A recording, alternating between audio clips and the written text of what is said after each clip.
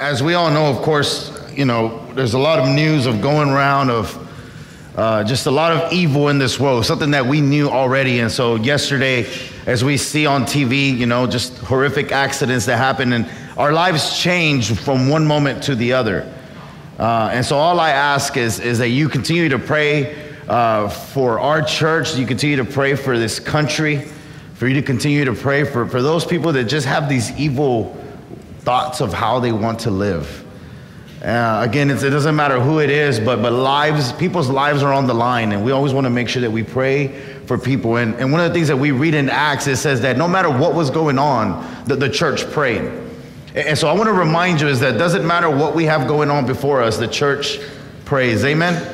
So I wanted to encourage you with that today. So now I'm going to transition. So we've been going through a series called Summer Jams. What we do in this time is that we bring people from the house, meaning from Waves of Faith, and we say, hey, I want you to use the book of Psalms to encourage our people. And then I'll invite some pastor friends that I'll know, and I'll say, hey, I want you to bring a word that God has for you that you can share and encourage us through. And I've been very encouraged just to hear every single person that's been up here, just to hear their messages of what God is speaking to them, and then also through them for us to be able to receive. And so what I'm going to do is today I'm going to continue that, and we're going to be in Psalm 25. You can follow with me on the screen, or you can go to your phone and you can download the Bible app and you can follow the sermon notes there. But it says in Psalm 25, it says this: to you, O Lord, I lift my soul. O my God, in you I trust.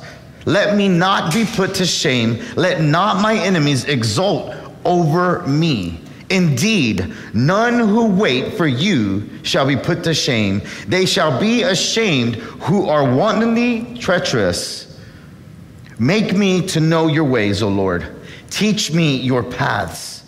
Lead me in your truths and teach me, for you are the God of my salvation. For you I wait all the day long. Remember your mercy, O Lord, and your steadfast love, for they have been formed of old. Remember not the sins of my youth or my transgressions. According to your steadfast love, remember me for the sake of your goodness, O Lord. Good and upright is the Lord, therefore he instructs sinners in the way. He leads the humble in what is right and teaches the humble his ways. All the paths of the Lord are steadfast love and faithfulness for those who keep his covenant and his testimonies. For your name's sake, O Lord, pardon my guilt, for it is great. Who is the man who fears the Lord? Him will be instructed in the way that he should choose. His soul shall abide in well-being, and his offspring shall inherit the land. The friendship of the Lord is for those who fear him, and he makes known to them his covenant. My eyes are ever towards the Lord, for he will pluck my feet out of the net. Turn to me, be gracious to me, for I am lonely and afflicted. The troubles of my heart are enlarged. Bring me out of my distress. Consider my afflictions and my trouble, and forgive all my sins. Consider how many of my foes and with what violent hatred they hate me. Oh, guard my soul and deliver me. Let me not be put to shame, for I take refuge in you.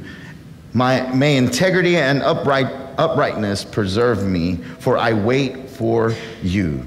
Redeem Israel, O God, out of his troubles. Amen. Some of you are probably like, what did he just read? And maybe this is the most you probably heard. So there's 22 lines in this, and the way the author writes this, his name is King David, and what he does is he uses every letter of the Hebrew alphabet and he puts it before every line in order for him to memorize this scriptures. That's what he does, is in a way for him to memorize it. And so today what I want to speak on is this: don't waste you're waiting. Maybe it's your first time here. I just want to introduce myself real quick. My name is Pastor Morado. I'm the lead pastor here. It's been a joy and a privilege to pastor this church. And as I see new faces, I'm looking out and you walking in. It doesn't bring me joy, but it brings the people of Waves of Faith joy that you have considered Waves of Faith to be your home today. So I believe that God has a word for you. I believe that God has a word for me. I believe God has a word for every single one of us, regardless on what season we are going through. And so today I'm going to talk about is don't waste your waiting. And what I mean by that is that sometimes when we are waiting on something, we can become frustrated and bitter and we start getting ugly to people. And so here David is going through a difficult time. He's in a difficult place. And what he's doing, instead of wasting his time on being bitter, he's seeking the Lord out.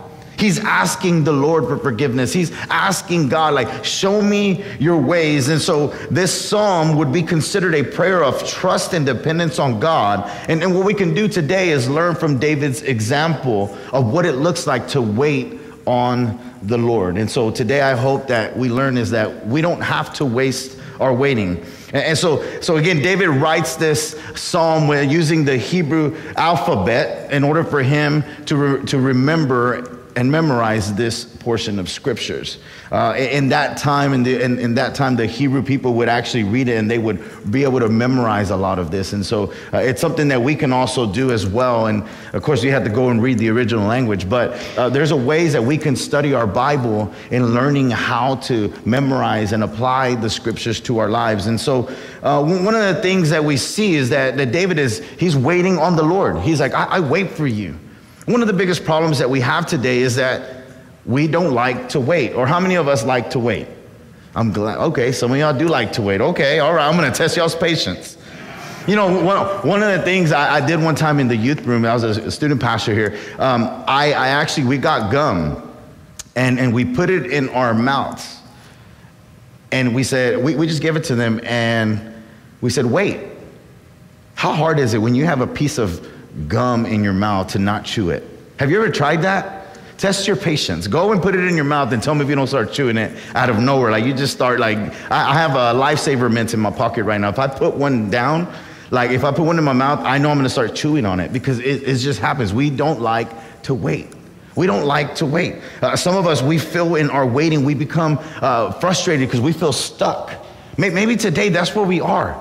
Today, we're waiting on the Lord to answer, but we just feel stuck. We feel frustrated. We feel like God is not answering our prayers. And so what do? We take a different route. We're in the store, and why, I don't know why we went to number one, but yet number two is going faster. And what do? Let me go this way. And then sometimes you become so frustrated, you're like, I'm just going to do self-checkout myself. And you're taking longer than the worker would have done. But it's because we want things in a hurry. We want things to be fast. Some of you, this is why you love shopping on Amazon. We're not sponsored by them, but you love to shop there. Why? Because you'll pay an extra $5. Listen to this. You'll pay an extra $5 just to get the thing that you want the next day. I've done this where I order something and I get so impatient. Oh, it's going to take 3 days. And I go to the store and I buy what I think I need. And then I come back and it doesn't even work. And then the part that comes actually works.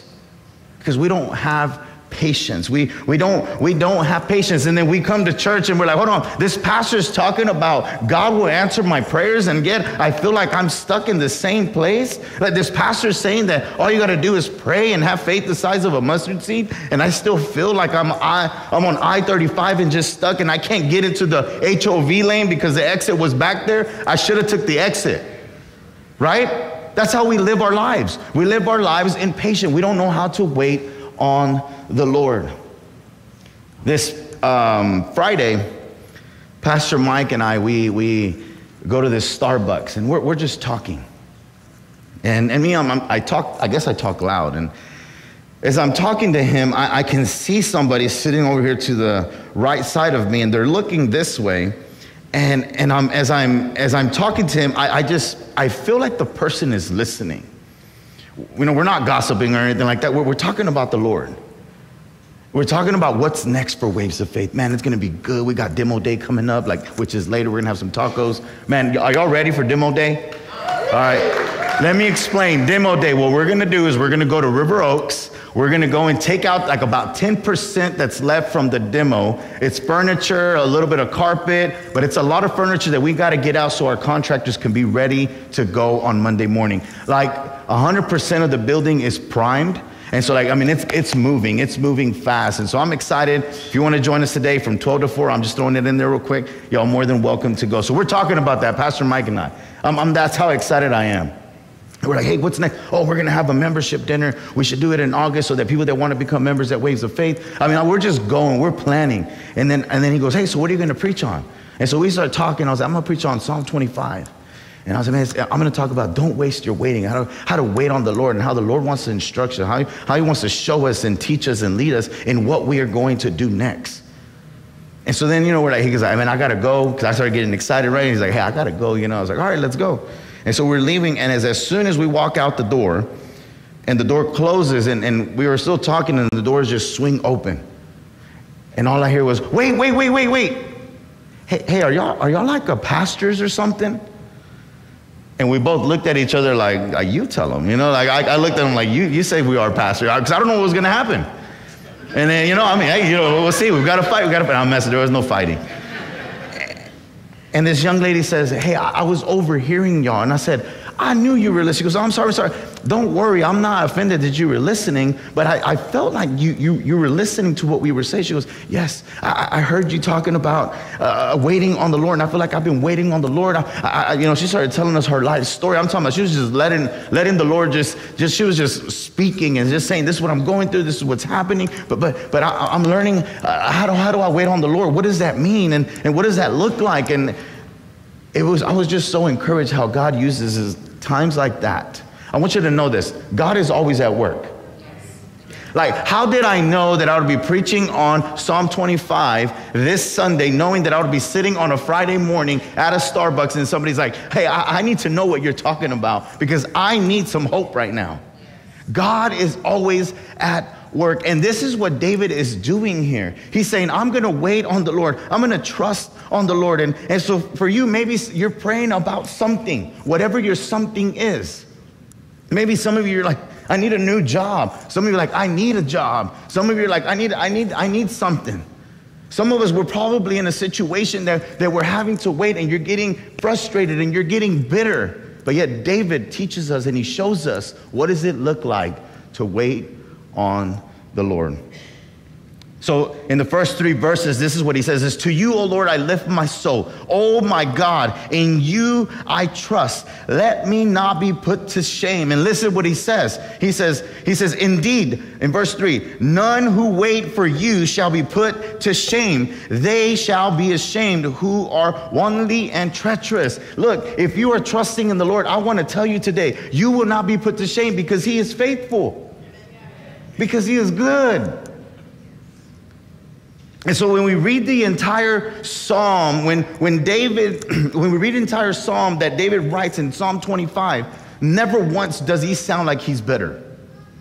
Never once does he sound like he's frustrated. But what he does sound, he says, I'm going to lean into the Lord. I'm going to trust the Lord. I'm going to follow after the Lord. Sometimes in our bitterness, what we want, we can't get. So we get bitter and we make our own moves. And here's the thing is that I believe that David, what he does is he reminds himself to trust the Lord. He speaks this and he says that I would trust in the Lord and I won't be put to shame. So what David is saying, he's saying, okay, God, okay, I'm going to go all in with you, but please don't let me put to shame. And then he reminds himself and he's like, hey, but nobody who trusts in the Lord will be put to shame. And I want to remind you today, church, that nobody who trusts, everybody who trusts in the Lord will not be put to shame. Amen. Everybody who trusts in the Lord will not be put to shame. Waiting on the Lord is what? It's trusting the Lord. Waiting on the Lord means to trust the Lord because he knows all things. He is the author of all things. And David is like, okay, I have enemies and I will trust you. I might not be in a place where I would be. And maybe today this is where it is. Like I'm in a place where I do not want to be, but guess what? The Lord is faithful and he will deliver you through that season, through your waiting. And so today I want to tell you is don't waste you're waiting. And David might be saying, I don't have everything, but what I do have is you. In our waiting, we have to be fully surrendered. So I want to say this is, don't waste your time by being anxious about everything. And so one of the very first verse, what does he say? He goes, oh Lord, I give my soul to you. What David is saying there, the soul is from who we are. Like the way you feel, like whenever you want something and you get like these little butterflies, that's your soul desiring something. And our soul should desire the Lord. And what David is saying, he goes, I give my soul to you. He's saying, I give my appetite to you. I give my soul to you. I give my desires to you. Everything that I want it to be coming from the pit of my soul, but I want it to want you. Isaiah 59 verse 8 and 9, it says this, my thoughts are nothing like your thoughts, says the Lord. And my ways are far beyond anything you can imagine. For just as the heavens are higher than the earth, so my ways are higher than your ways, and my thoughts are higher than your thoughts. Can you imagine? That's what the Lord is teaching us here. He's saying, hey, you think you have it under control? I want you to think how I think, and it's way bigger than your capacity. He's saying, my thoughts are like from here to heaven. And guess what? It's never ending. He is the author. He knows all things. We trust him with all things. So putting our trust in the Lord is not about you giving up everything. Okay? Because sometimes we're like, oh, well, I can't do all these things. No, us trusting in the Lord is not about us giving up everything. It's about taking everything that he blesses us with to honor and glorify him. It's to honor, fully surrender my kids, my wife, my house, my money, my cars, the church, the people, everything that God blesses us with is not so that we can say, oh, look what I have. I feel comfortable. No, it's look what I have. In the Lord, I find comfort. God, do what you want with this. This is how we glorify the Lord. Because sometimes what happens is that we get caught up sometimes in trying to get the acceptance of people. This is why we make our own moves. We start doing whatever we think is, oh, well, that makes me feel good when they look at me a certain way. I'm guilty of it. I'm not telling you something. I'm guilty of it. But what I've come to realize is that when I fully trust in the Lord, it's easier for me to say, God, you're in full control. You know all things. So if I try to do it, I'm going to mess it up. So I surrender it all to you. I love what Jesus says in chapter 4, verse 34. He says, Jesus said to them, my food is to do the will of him who sent me. I mean, he's talking about the Lord. He said, him who sent me, which is the Father, and to accomplish his work. Jesus is like, everything that I desire is not even about me. It's about glorifying my Father who is in heaven. So in our waiting, there is a blessing when we trust the Lord. Psalm 25, verse 4 through 5, it says this, make me to know your ways, O Lord. Teach me your paths. Lead me in your truth and teach me, for you are the God of my salvation. For you I wait all day long. All the day long. When's the last time you waited for something besides the iPhone? Or Samsung, if you were Samsung, if you use Samsung, just for my Samsung people out there. What is the last thing that you waited all day long? I want you, what did you feel? What were you thinking? When is the last time that you waited on the Lord all day long and had that like, man, hold on, I can't wait till I meet with God. When, like, man, like we should be meeting with God every single moment. Like, can you imagine like what your day would look like if you met with God all day long? Like, as I'm preaching, you should be praying.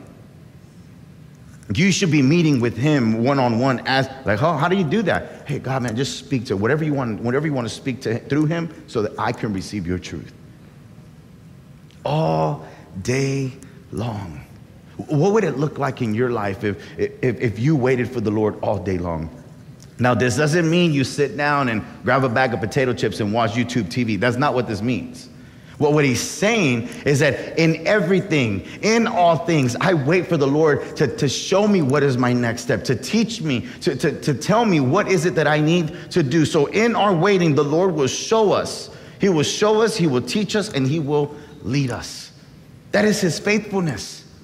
That is the faithfulness of God. So here at Waves of Faith, we have a core value. We have 5 core values, and one of them is this: growth is my mindset, or growth is our mindset. I believe that God doesn't want us to stay where we are. Where you are today, God doesn't want to keep you there. He wants to grow you. He wants to mature you. He wants to help you take that next step into trusting him in what he is calling out of you. But we have to trust him. We have to believe in where he's calling. So he will show us, he will teach us, and he will lead us. He won't abandon us. We have the Holy Spirit. That's what Jesus would say. He goes, I'm going to leave you with the helper. The helper is the Holy Spirit. So when you give your life to Jesus, you get the Holy Spirit. Now you start hearing from the Lord, and it's like, oh, this is what I have to do now. My life looks different. So I want to encourage you with this, is that our waiting is not wasted, because in the time, the Lord is always doing something with the person who is asking the Lord to show me your ways. God is not wasting his time when you and I are sitting there saying, God, show me your ways. Teach me your ways. Lead me in the way that I should go. He will not abandon us. He will always be with us. So when you feel like, man, I got a lot to learn. Sometimes as believers, when we first start coming to church, we give our life to God. Man, I got a long ways to be where you are. Don't worry about the waiting, because God is already working. We get caught up in like, oh, I'm not where you are. I'm not on that holy level. Like, no, we're all righteous because of Christ. Amen. We're all made new because of Jesus. We have a relationship with the Father because of Jesus. Now what we do is we walk together as a church. We learn together as a church. We make the move together as a church, trusting in all the things that he does. And so for some of us, we might be thinking, I feel like God is punishing me because I feel like he's withholding my blessing, or he's withholding my miracle, or he's just holding back and he's punishing me because, man, I know who I am. But yet David would say, man, don't remember the sins of my youth. Forgive me because you are good. And so sometimes we think that God is withholding us from something, but I want to tell you this is no, that he's growing you into who he knows that you should be. It's not that sometimes, okay, let me give you this. If you would have given me $1 million 20 years ago, I would have probably been buying a car and spending my money at the club. Now, if you give me $1 million today, I would buy a Lamborghini. I'm just playing. No, if you gave me $1 million today, what we would do is we would build God's kingdom here on earth. Amen. So if you're a millionaire in the room, I'm going to be praying for you. Or if you're online listening. David says, Lord, show me, teach me, lead me. And so what David is implying here is that he wants to have this closer relationship with the Lord. He wants to have this closer relationship with the Lord. So sometimes we think that, oh, we already know that. Let's move on to the next. No, we already know that. How else do I grow in that area, Lord? How else do I grow in a deeper, loving relationship with you? Because I feel like, yeah, I might know that and I do it often, but man, I want to know, man, if you're praying and you're always praying, man, pray more. If you're reading your Bible and you think, man, I read too much Bible. No, read some more of God's word. If you think you've gone enough Sundays to church, man, go to more Sundays to church. If you feel like whenever we have wave groups, we have small groups, if you feel like, man, you know what, I do all this, man, continue to grow in the Lord in any way that he can, because the deeper that you go in with him, the deeper your relationship, the deeper the roots are, the more easier it is that you don't just get knocked over on whatever people tell you. And this is what David is telling us. Is like, hey, I know I got some enemies. I know I got some things that are not going my way, but I trust in the Lord and I will wait on him because I want him to show me. I want him to teach me. I want him to lead me because his ways are better than my ways. Proverbs 14:12 says this: there is a way that seems right to man or to a man, but its end is the way to death. There's some things that we do, they're like, man, this feels right. But all it does is it leads us to the place that we did not want to be at, a place that we did not want to find ourselves at. And so maybe today is like, man, I've been trying to do all these things. I've been trying to work the way I think I need to do it. I've been trying to lead my family my way. I want to lead it God's way. God, show me, teach me, and lead me so that I can live a righteous life, so that I can glorify you with it. In our waiting, I want you to remember the Lord's promises. It says, remember not the sins of my youth or my transgressions, according to your steadfast love. This is verses 7 through 14 in Psalm 25. For the sake of your goodness, O Lord. Verse 8, good and upright is the Lord. Therefore, he instructs sinners in the way. While you're sinning, God is still teaching you. While we are trying to do our things, God is showing us.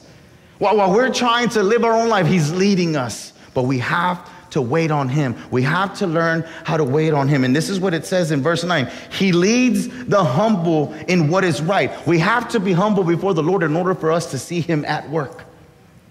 We have to. Have you ever tried to teach somebody who's stubborn? And if you never have, maybe you're the person. Like, have you ever tried to teach somebody hey, do it like, no, I'm going to do it this way. Everybody's like, yeah, don't elbow anybody. And I think sometimes that's how we are with the Lord. Yeah, God, I know I need to love that person, but I'm just going to do it later. Yeah, God, I know you. I already know that. I already know that scripture, and you keep telling me to do it. It's okay. We'll be all right. But yet, here it says, he leads the humble in what is right, and he teaches the humble his way. When we humble ourselves before the Lord, he will teach us, he will show us, he will lead us in the way that we should go. And there's a promise when we are fearful and when we are humble before the Lord. It says in verse 10, all the paths of the Lord are steadfast love and faithfulness for those who keep his covenant and his testimonies. For your name's sake, O Lord, pardon my guilt, for it is great.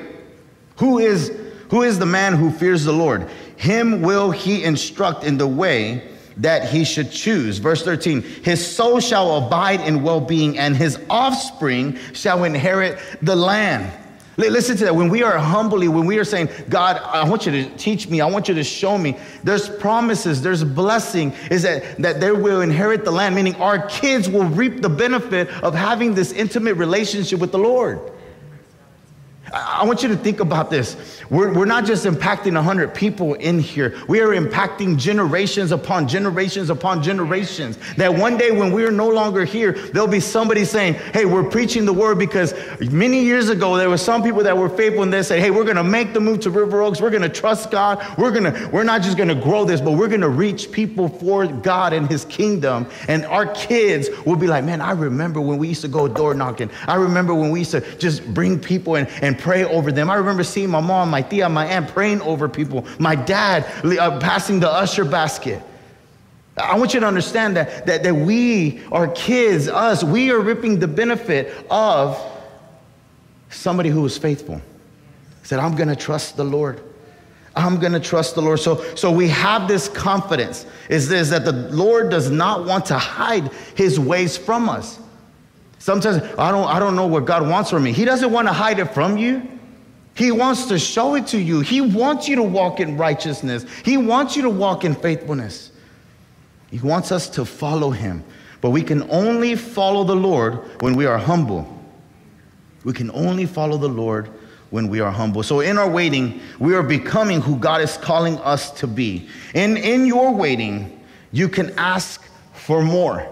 David says, Father, forgive me. Father, lead me. In your waiting, you can ask for more. You can ask for more faith, because faith is a gift from God. God gives us the faith. We can ask for patience. We can ask for humbleness. We can ask for courageousness, right? Or is that a word? Courageousness, to be courageous.